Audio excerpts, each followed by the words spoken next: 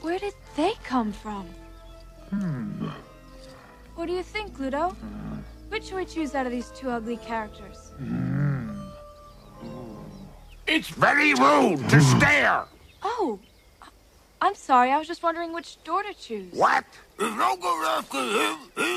It is so good to get that thing out. What were you saying?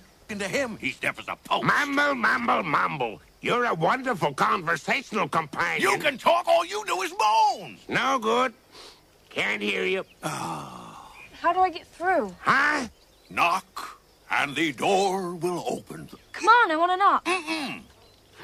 Doesn't want his ring back in his mouth, eh? Can't say I blame him.